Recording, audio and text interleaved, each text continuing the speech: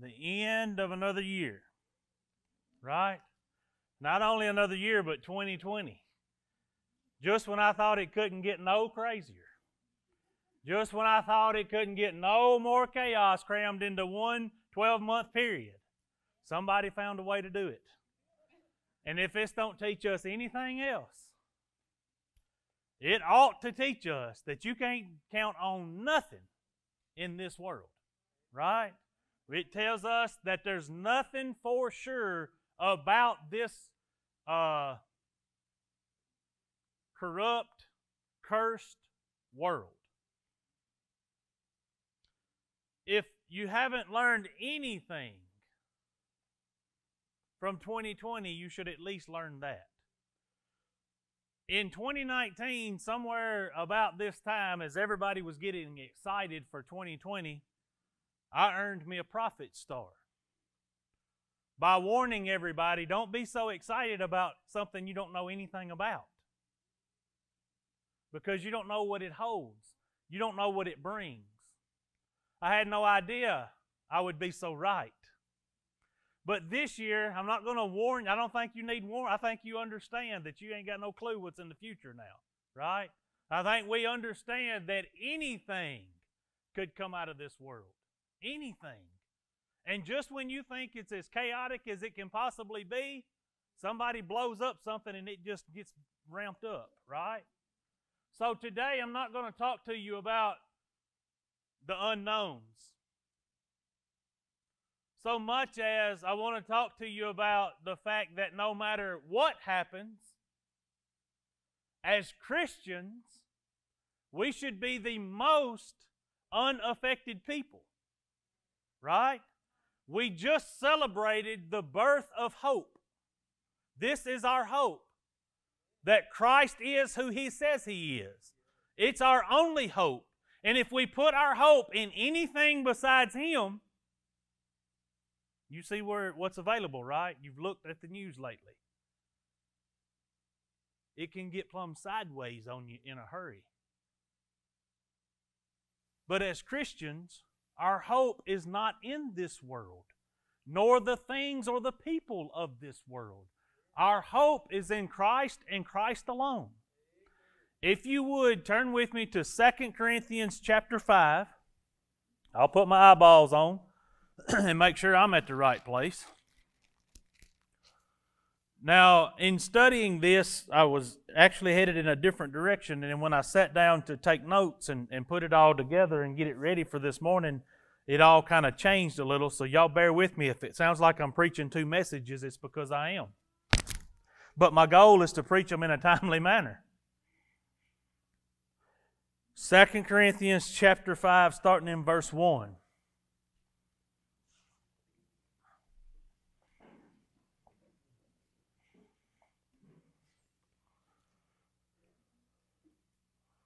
Second Corinthians chapter 5, starting in verse 1. We'll read about 10 of these and see how far we get.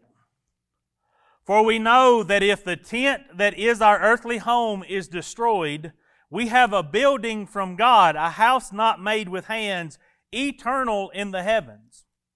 For in this tent we groan, longing to put on our heavenly dwelling.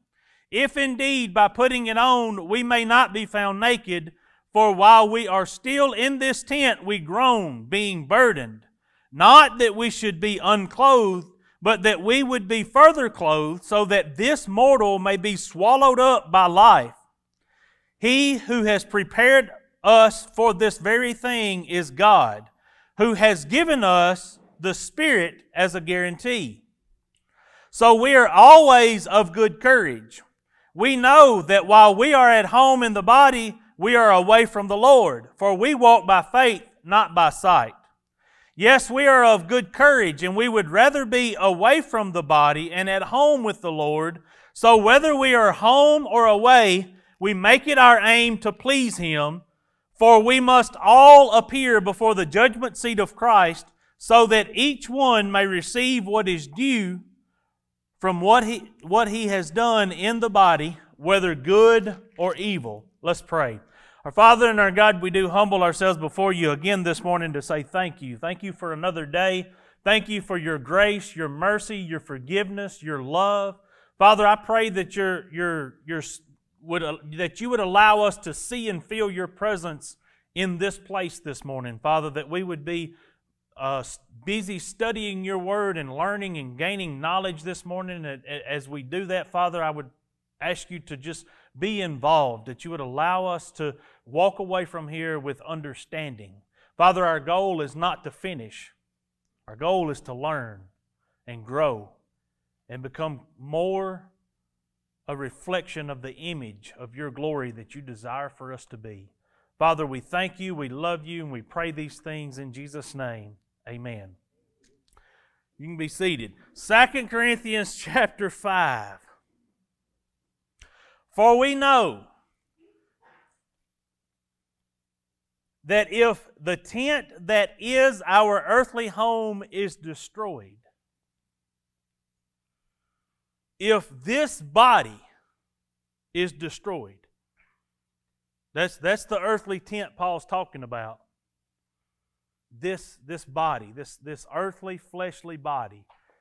For we know, we as Christians, we as followers of Christ, know and understand that if this body is destroyed, we have a new body waiting on us, right?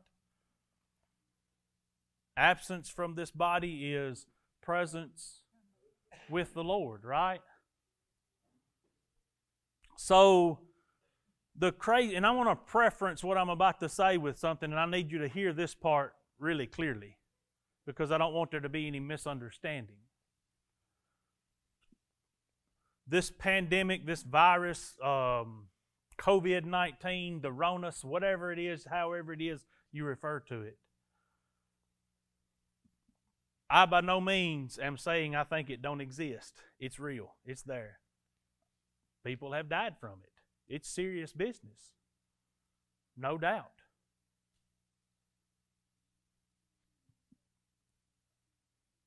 I think a lot of the information we get is misconstrued. I don't think we're getting the whole truth.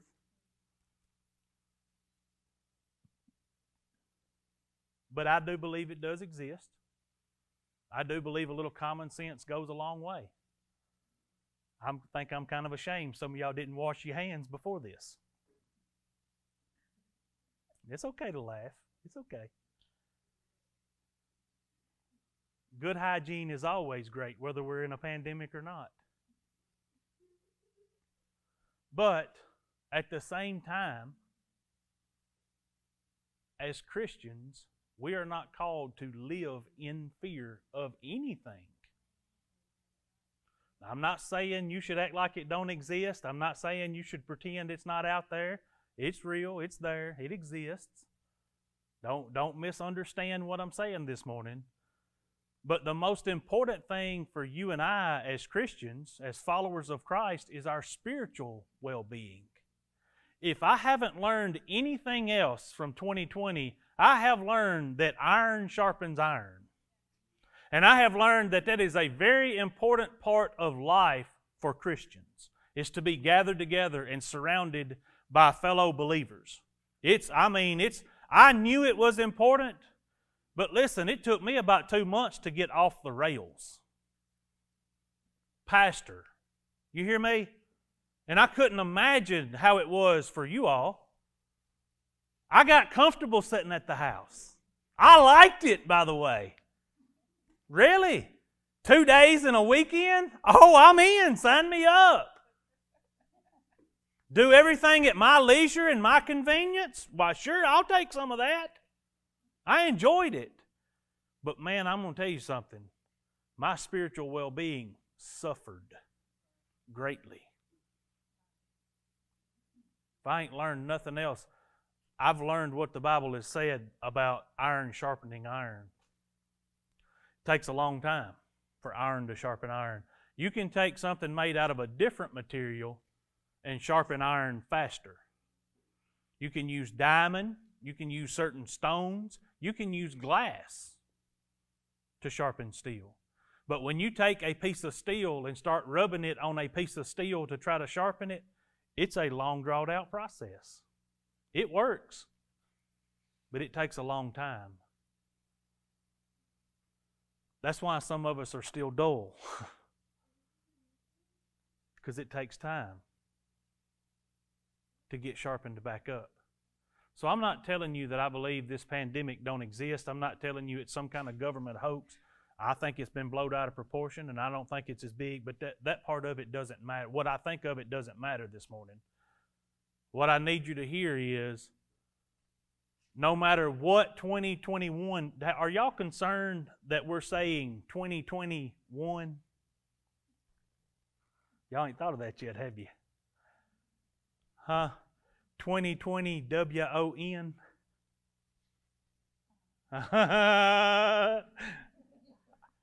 I'm telling you, the stuff that goes through my mind and I get stuck on. Anyway, y'all didn't get it, and it's okay.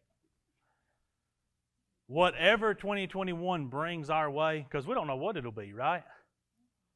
Think of all that we've seen the past year. Who knows what's in the next 12 months? But whatever it is, as Christians, we should be the least affected by it. Look at what Paul says right here in 2 Corinthians. We know that if the tent that is our earthly home is destroyed, we have a building from God, a house not made with hands, eternal in the heavens. That's a promise from God. That as a Christian, a follower of Christ, a believer, this world is not all there is to offer. There's more to come after this that is far greater than anything we can imagine or conceive in our minds. So the worst thing this world can do to me is destroy this body, take my life. So what does that mean for me? Well, as a Christian, the good stuff just arrived.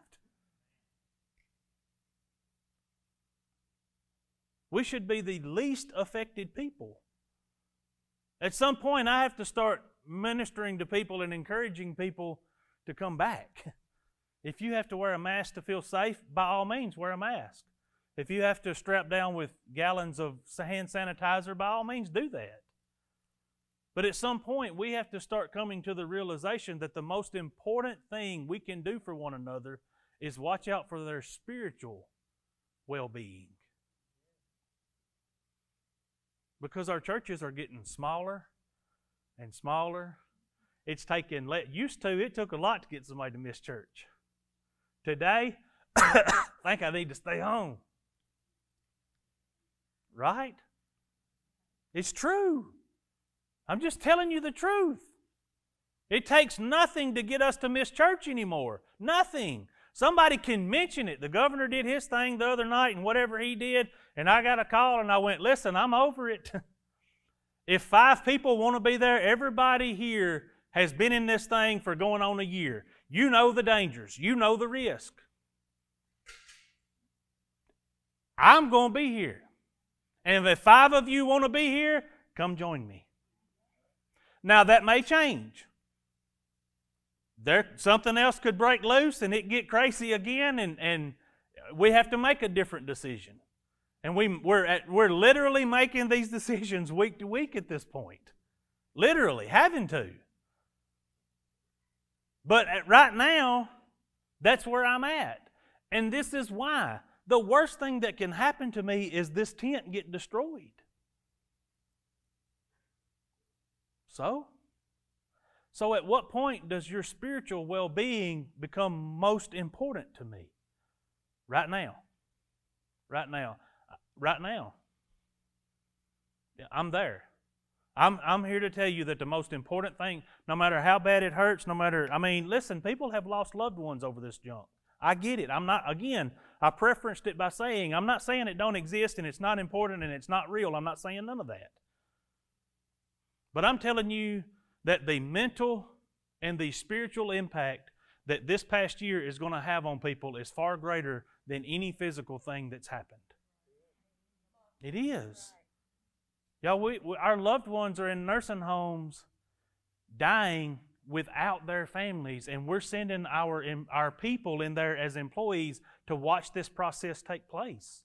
We're sending our nurses and our doctors into hospitals to care for people that they know how to care for, and making them stay back. Don't do that like it's some kind of plague. It's not. The mental impact this is having on our people is bad. Think about when you started school. Now, some of y'all, that was a long time ago. And sir, I wasn't looking at you when I said that. I'm sorry. We always pick on the new guy. I don't know if you were warned of that. Think back to when you started school. And think about the stability that brought to your life. It was stability, right? You went every day, 5 days a week, right? Kindergartners were kind of phased in when that started, right? And it was kind of an easy process where you gained a stability in your life. Whether life was good at home or not, that stability was important. You learned how to be on a schedule, right? You learned responsibilities of getting your stuff and getting it there when it's supposed to be there and all that kind of stuff. That's been ripped from our children. They can go to school today and find out they ain't going again for 6 months or 6 weeks or 6 days. The stability that all that brought has been pulled from them. Our society is going to suffer from this. Listen, you and I, as Christians, at some point have to come to the realization that all the stuff that we depend on in this world it's not worth being dependent on it. It's not stable enough to depend on. It's been pulled out from under us.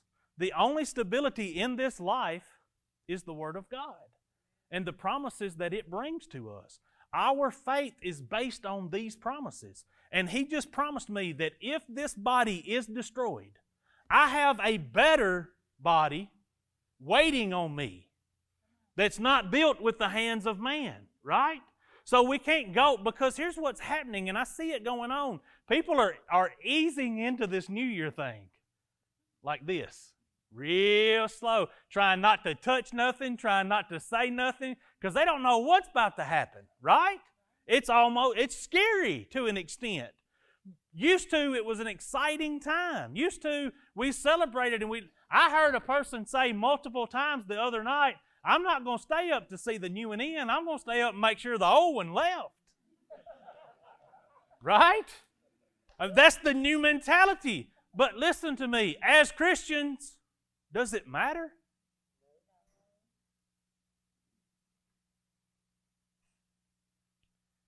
If we mean what we say, it doesn't matter.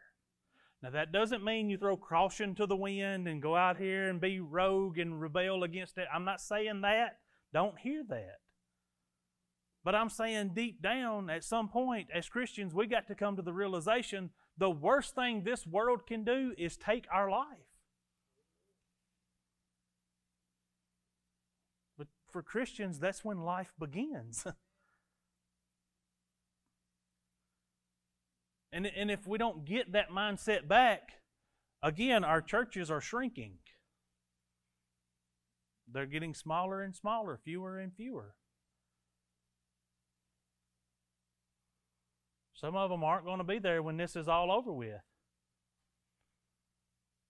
Remember how sad it is to drive through these communities and see that at one time each community was self-sustaining and had its own little grocery store and its own little church and its own little... And all of those are just empty built. We're fixing to see more and more of that as far as the churches are concerned. If we don't start really believing in the promises God has made, let's keep reading through this and see if we can find some other things. In verse 2, chapter 5, for in this tent we groan, longing to put on our heavenly dwelling. Anybody know what Paul means when he talks about in this body we groan? Any of you ever experienced the pain and agony of this body? Have any of you gotten old enough yet to figure out that with time this thing's deteriorating? Like, used to the alarm went off, your feet went so far in the air it kicked the covers off, you landed on it, slapped the alarm on your way by to brush your teeth and put your clothes on. And now all of a sudden the alarm goes off and you go, oh, and you roll and toss and turn, and you finally get to the edge of the bed, and about the third song that's playing on the radio through the alarm, you're over there to turn it off. That's the truth at my house. You know why? Because this body is deteriorating. It's a part of the curse of this world. It's true for every one of us. The older you get, the more realization you'll find in that. There was some things that what I used to think was old people told me, that the older I get, the more true they become, Stevie. I used to always hear the older you get, the faster time goes. If it gets any faster, right? I feel like I'm stepping now from month to month. Why? Because we're living in a curse. It's what it is. It's a curse. Everything here is it's going away. It's going away. Every day it's going away. Why are we surprised by it? We shouldn't be.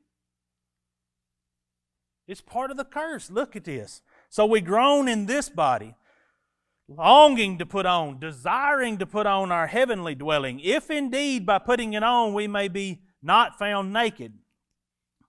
For while we are still in this tent, we groan, being burdened.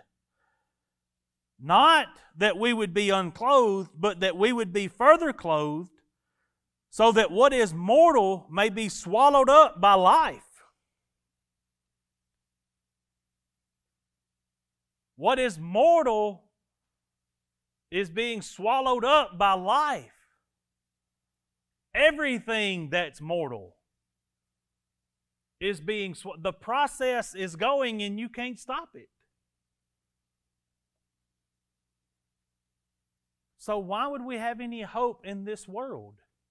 The things of this world, if everything here is being swallowed up by life, by time, it's all going away. Yet we hold it so dear, right? We desire it so much. Yet we're being told that every day it's going away. It's constantly and consistently going away. This is what I was talking about when I asked God's presence to be here, right? Everything floating around, and right? It's all moving around. We shouldn't be surprised by the fact that this cursed world is not dependable.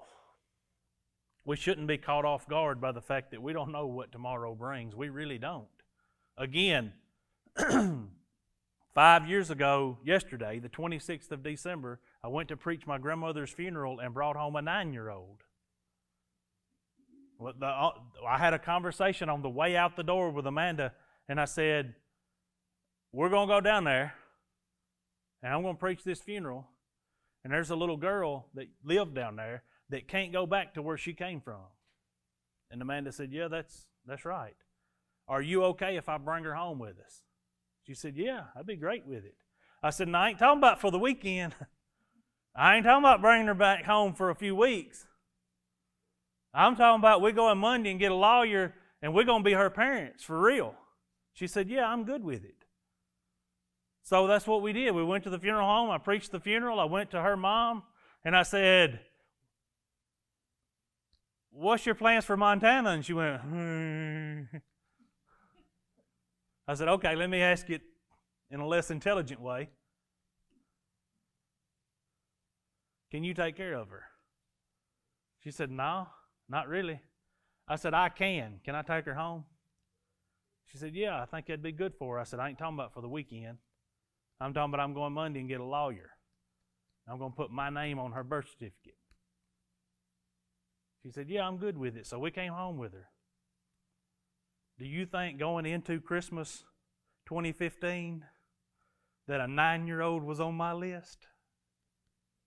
No. I had no idea what was coming. Not a clue.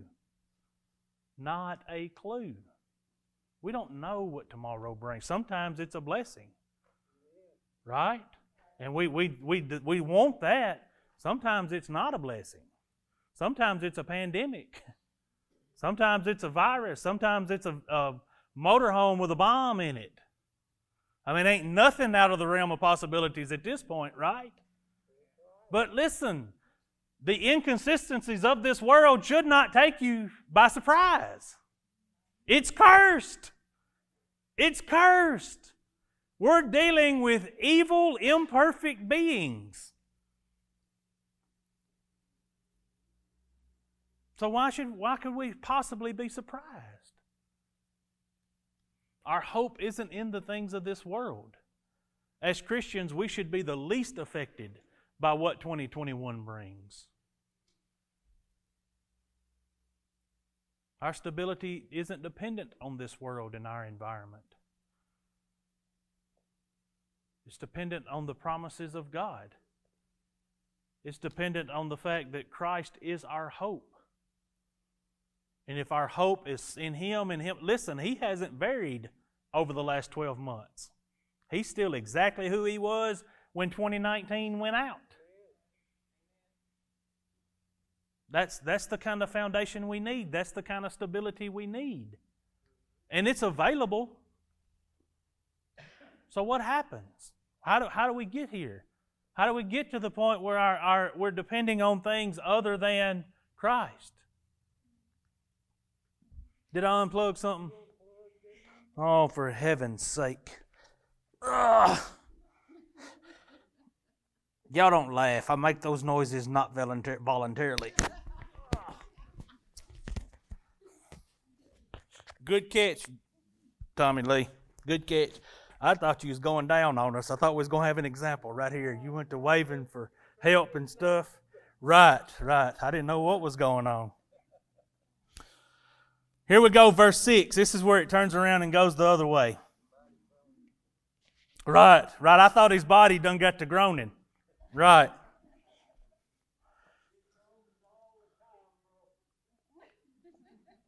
I know that's true.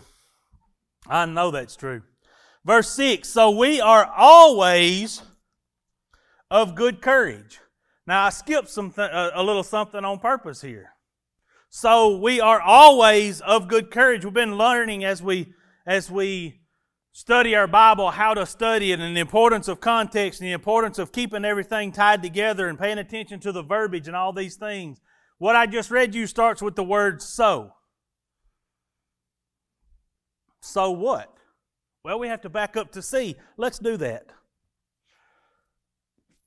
Verse 5. He who has prepared us for this very thing, who has given us the Spirit as a guarantee. So you have a guarantee. The guarantee that God is who He says He is, that Christ is who He says He is, and that your hope can't be in this world. The guarantee that God's promises are real is the presence of the Spirit in your life as a Christian. Now look at this. So, that being said, right? Understanding that you have the guarantee of the Spirit, look at here. We are of good courage because we have that guarantee. Because God is who He says He is, Christ is who He says He is, the Son of God. They did what they said they would do, and there is a place prepared for me. Knowing that, I can be of good courage. Now, does that mean I should go out here and live like none of the rest of this junk don't exist? No, that'd be silly. Because God gave you something else called common sense. Now, I know in today's world it's more of a superpower. Right, it's hard to find. If you have common sense, you should be wearing a cape. Because you have a superpower. But if we'll apply that superpower of common sense, we will figure out that we don't just ignore all of this stuff. We don't just act like it don't exist and just throw caution to the wind and just do. We still have to pay attention to what's going on. But listen, our hope's not rooted in what's going on and whether or not it pans out. Our hope is not in our hope is in God doing exactly. And listen, He gave you a guarantee so you can be courageous as you do so. Right? 'Right? So we are of good courage. We don't fear the things of this world. Keep going. That gets mentioned again. What have I told you about things that are repeated? They're important. We know that while we are at home in the body, we are away from the Lord. Look at this, verse 7. For we walk by faith and not by sight. How many of you can honestly say you've ever really walked by faith? You know what it means to walk by faith? It means that you don't make your decisions based on what's going on around you. That you don't look at the storm that's raging around you and decide what you need to do. You walk by faith. You read the Word of God, you trust the Word of God, and you make your decisions based on guarantees and promises from the Word of God. That's walking by faith. Walking by sight is, let's see what happens. I got bad news. It ain't no telling what's going to happen. I mean, at some point yesterday, Christmas Day, there was, for a lot of people, no communication, no way to access their checking accounts. Some places were accepting cash only and they didn't have none. You feel vulnerable yet? Now, I'm not suggesting you go put all your cash in mason jars and bury them in the backyard. But I am saying one or two wouldn't be a bad idea. Right? You never know. The thing I depend on the most, listen, I can remember when I got my first cell phone. I remember it. When cell phones first came out, there was two options that I remember. One of them was in a bag, called a bag phone. The other one looked like a brick, and it was called a brick phone. It was about yay tall and about yay thick. Had a little antenna. The military still uses them. That ain't really what they are, but that's what they look like to me. You ain't supposed to say military in church, sorry. So you either had a brick phone or a bag phone. I had a bag phone. I could talk to people going down the road in my 72 Ford pickup truck. My daddy found out I had that thing. And it was not good. He had a complete come apart on me. The last thing you need is to be able to talk on a telephone in a vehicle. There is absolutely no reason for that. That you know better. You get that out of there, you'll get killed. You talk on the phone at home enough. You don't need one in the truck. So that one got removed. Today, if you accidentally walk out the house without your phone, what do? The majority, and I ain't saying everybody, some of y'all come to me afterwards, oh, I could live without mine. Good for you. But the majority of us cannot function without it. It's our link to everything and everybody, right? It's how we let people know if we need something. It's how people let us know if they need something. It's how we gather information, right? It's our connection to everything. And when that thing wasn't working for about a day and a half, there was real panic for some folks. Because something that we trusted in, something we depended on, didn't work anymore. Right? Y'all looking at me like I'm the only one. I know better. I know better. Oh, some of y'all got Verizon. Yeah, I forgot about that. Yeah, some of y'all don't know what I'm talking about. Yeah, y'all stuff still worked. But I can tell you for me, it was a kind of a panic. I mean, I can't even get the call from the wood shop that supper's ready. I mean, important stuff like that, right? If I'm down there working and Amanda's got dinner ready, she can't even let me know. How will I ever know? Right?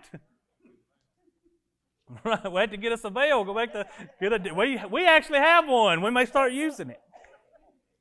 Thankfully, it came back on. I don't have to worry about that. Here we go.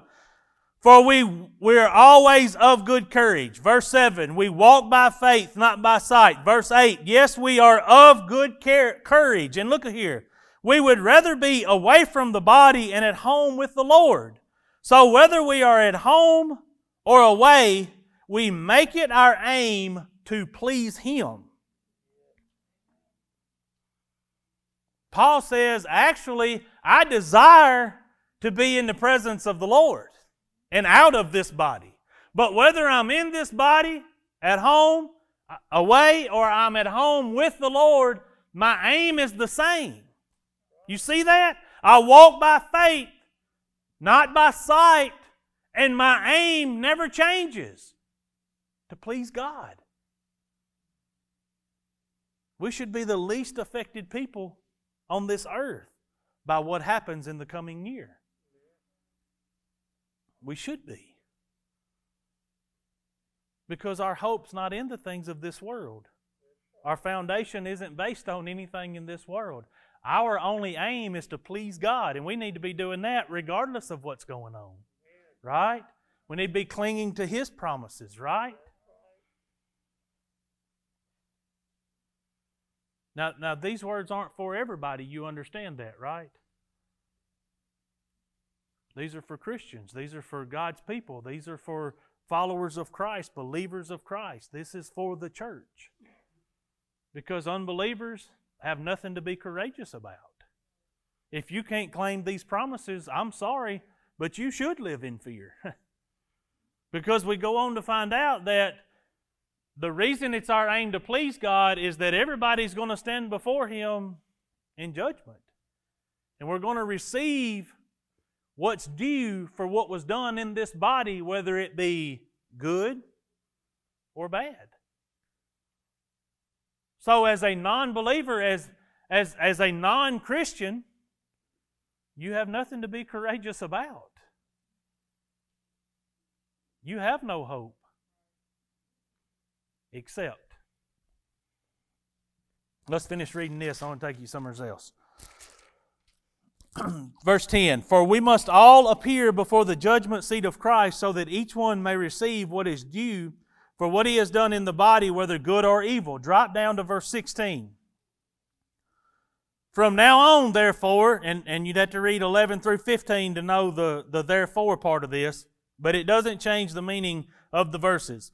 We regard no one according to the flesh, even though we once regarded Christ according to the flesh, we regard Him thus no longer. Therefore, here we go, if anyone is in Christ, he is a new creation. Right? The old has passed away. Behold, the new has come. If anyone is in Christ, he is a new creation. In other words, you don't have to face the coming year out of fear. I don't know about you, but I don't desire a modified version of 2020 in 2021. In other words, I don't want it to I want it to be a new year, right? A fresh start. Old things have passed. That's the kind of new beginning we get in Christ. Is we don't become a modified version of the old me. It's a new creation, right? Old things have passed. They're done away with. They're gone. It's newness. It's a new outlook on life. It's a newness of courage, right? It's a newness of forgiveness. It's a new way of looking at life. It's a new way of treating people. It's a new set of desires.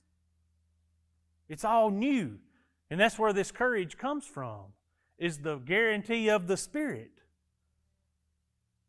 So listen, if you are a Christian and you are a follower of Christ, the worst thing that can happen to you in this world is that you get separated from this body and joined with the Lord. Therefore, you can be courageous because of the guarantee of the Spirit, right? You can be courageous as we face 2021. But good news, for those of you who haven't made that decision yet, you don't have to stay where you are. You can face 2021 with that same courage and that same guarantee that I'm facing it with. But it's not forced. God doesn't make you. As Christians, there's nothing in this world except snakes that should cause us fear.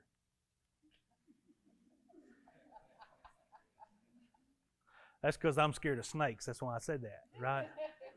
See, it's easy for me to stand up here and tell you should just always be of good courage and not have any fear of this stuff. But at the same time, the reality is I have fears of my own, right? Paul referenced, and we studied it in Sunday school this morning. It's over in about chapter 7 is where we was at. Paul makes a statement, fighting without, on the outside, and fear within. Paul said that he had that issue. That on the outside he kept battling and he kept struggling and he kept fighting, but on the inside he had a little fear. See, I'm not standing up here and telling you that to be of good courage means that you have no fears. But what it does mean is that fear does not control you. That fear does not weigh in on your decision making. On the outside, you still trust God and you walk by faith and not sight. Even though on the inside there's a little fear. And the reason I tell you that and the reason I bring you that up, because when I say be of good courage, when you find yourself not, you begin to question who you are and where you stand. And you shouldn't. The reality is we're still wrapped in flesh. We still have that battle going on. Every one of us have that battle going on. You can be of good courage and still have a fear of snakes. Or COVID. Right? But that fear can't control you. It can't be what makes your decisions for you. You still got to trust God. You still got to be of good courage. And you still got to walk by faith, not by sight. Your surroundings don't determine your decision-making process. I hope I made sense this morning. I hope you understand where I'm trying to go, and I hope above anything else that I didn't sound like I'm trying to tell you, if this stuff scares you, that you're not a Christian. I didn't say that. I didn't say that at all. I also didn't say that it don't exist and you should just act like it don't exist and just go. I didn't say that at all. Still got to apply some common sense. Still got to have a little common sense about you. But your decisions can't be made out of fear. Your decisions has got to be made out of faith. The worst thing that can happen is this tent get destroyed. Well, that's not the end of the road for us as Christians. It's actually the beginning.